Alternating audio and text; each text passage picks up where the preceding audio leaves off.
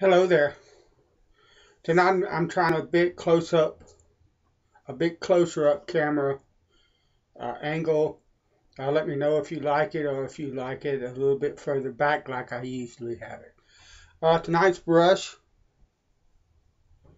is my Duke 2 from Simpson and Simpson's Best. Lovely brush. Razor tonight is my Johan Engstrom Frameback.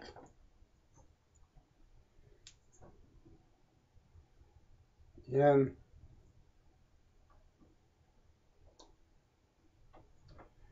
rosewood scales. And the soap for tonight is Mystic Waters Mysore Sandalwood. Excellent sandalwood soap. The best sandalwood scent I have ever smelled, period. But tonight's shave is to try out this right here.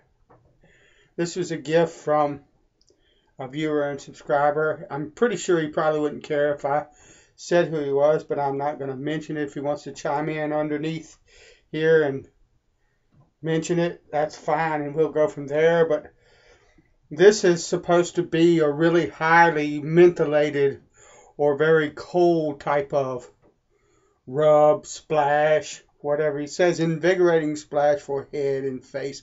I know a lot of guys use it. I have never tried it or even seen it until I came on line on the shaving forums and people started talking about it. So I'm really interested to see what it's like because I love mentholated stuff, and will be my first time using it. So I'm looking forward to that to end the shave. So we're going to pour the water off my soap, shake the water off my brush, and start loading. I love Mystic Water soaps. A lot of people have a hard time lathering it. I understand that some people have difficulty with some soaps, but I can tell you that, and I had difficulty with it at first. I had the disappearing lather and all that, that everybody talks about. But I knew even though I was dealing with those issues, that the soap would end up being something absolutely fantastic if I could get it on my face in a stable kind of way. Because even with the disappearing lather and stuff, my face was so slick that even though the lather disappeared on my face, I could continue to shave like there was cream shaving soap lather there, and it ended up being an absolutely fantastic shave. So I knew that if I could get the lather stable, that it would be worth my efforts, and this is one of my very favorite soaps. You would be really, really hard to find a better lather than Mystic Waters once you get it right and understand how to lather it. I'm using my Sean Summers bowl.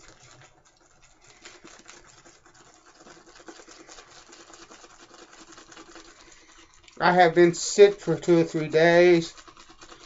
I think that I am starting to feel better.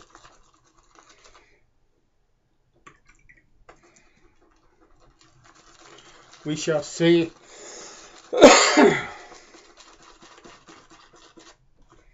I certainly hope so.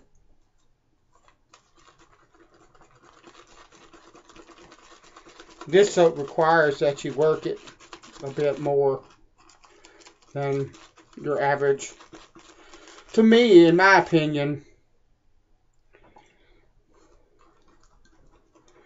everybody's got their opinion, but to me, in my opinion, This soap acts a lot like old school hard puck soaps like Mitchell's Wool Fat or Tobacco. And yeah, I know the maker of this probably wouldn't like me saying it, but even like Williams, it acts like the old or older generation of the hard shaving pucks grandpas used to use. And that's not a problem for me because I love puck soaps more than I do the current crop of soft soaps or the Italian soft soaps or anything like that. And I'm not knocking them. They are wonderful. But the hard soaps, to me,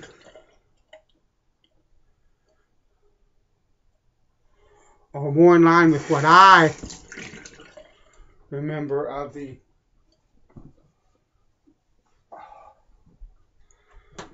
wet shaving, you know, that our grandfathers did and stuff like that, at least here in the States. I'm sure there were, and you can see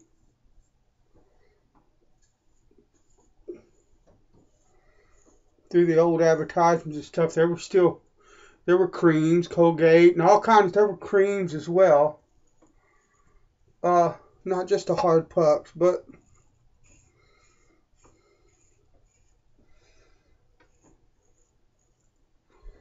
when you think about things like a mug and a brush, you think a hard puck of soap, like Williams or Mitchell's Wool Fat or Colgate or Old Spice or any number of them.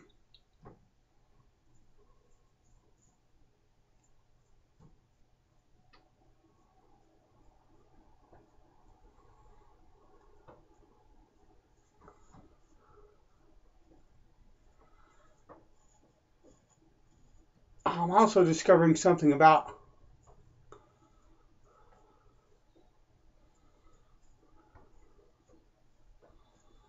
myself and the different characteristics of different grinds of straight razors.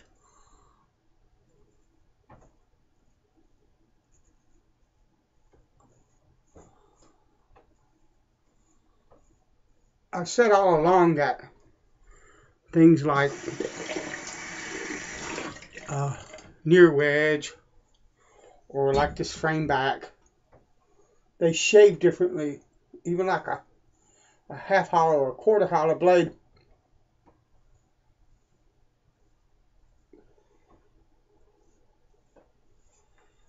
to me, I know they're sharp because I'm the one sharpening them. They're passing all the same kind of tests that my hollow ground blades are passing. But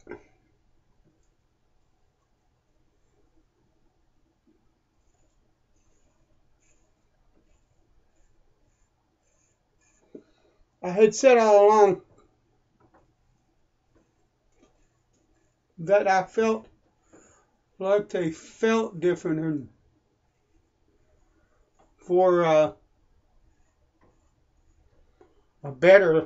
for lack of a better word, they did not feel as keen or as sharp. And what I'm finding out is that was a fault of mine and not the razor or the grind. What is happening is that because I sense a little bit of a different feel to the razor for some reason, or because I'm not quite sure what it is, or because the blade is heavier because there's more steel in it, or it could be half a dozen different things going on that I'm not aware of, that I have been pressing a little bit harder with the razors that are not hollow ground. And that's accounting for a lot of the difference in feel.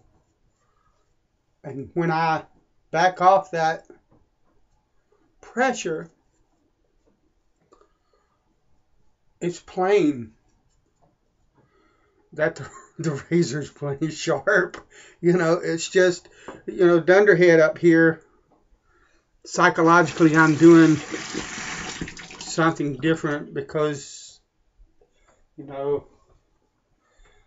I'm perceiving a difference that's not there. So,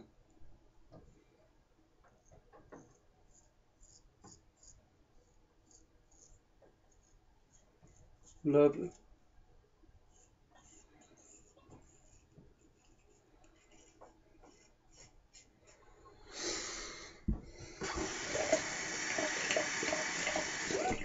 That's something to think about, I've straight shaved now for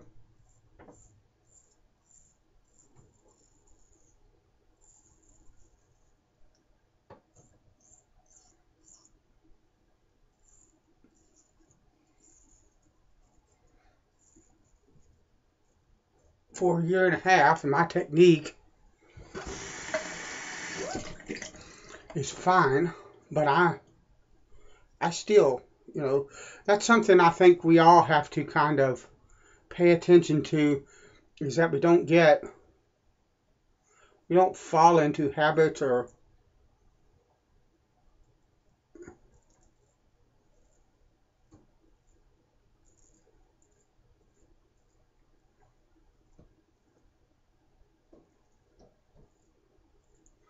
fall victim to false assumptions.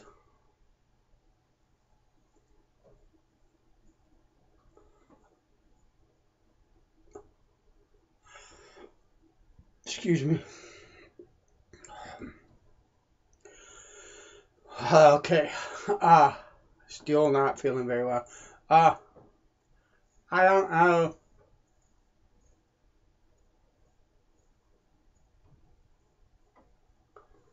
if that's quite the right term. Just wonderfully close right there. If false assumption is quite the right term, but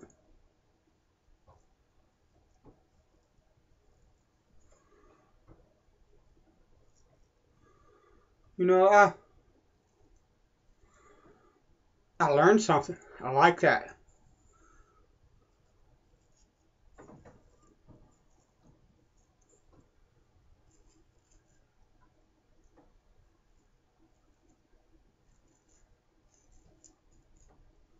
Whoever said you can't teach an old dog new tricks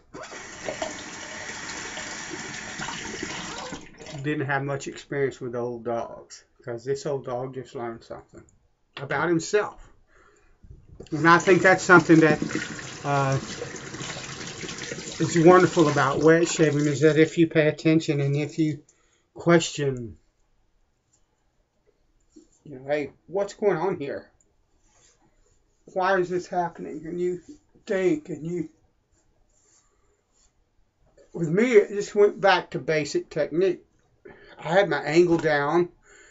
That's second nature now. I don't even have to worry about it. The angle stays correct without even any kind of thought.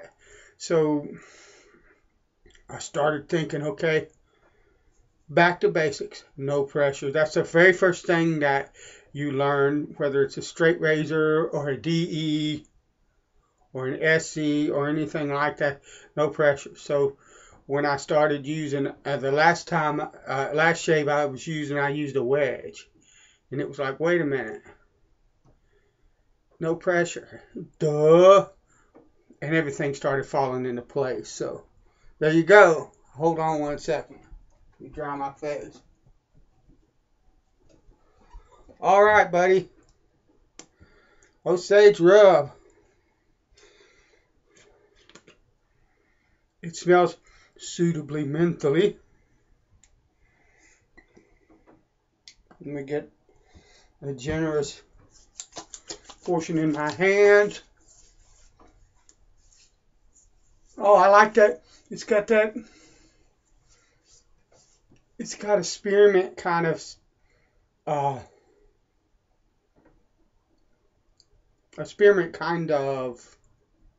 scent to it. That's lovely. It's nice and cool. And the cool comes on a little bit at a time. Actually, I'm going to use just a bit more of that. That's lovely. It's building even as I speak. I like that. Mm. Lovely. Does it have alcohol? Water, alcohol. Yeah, denatured alcohol. Oh, yeah. That's it right there.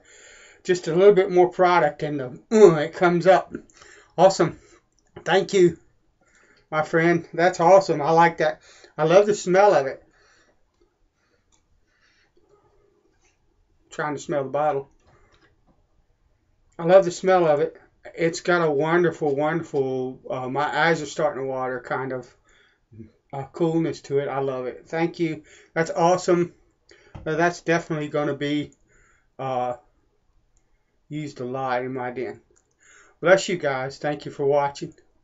Later.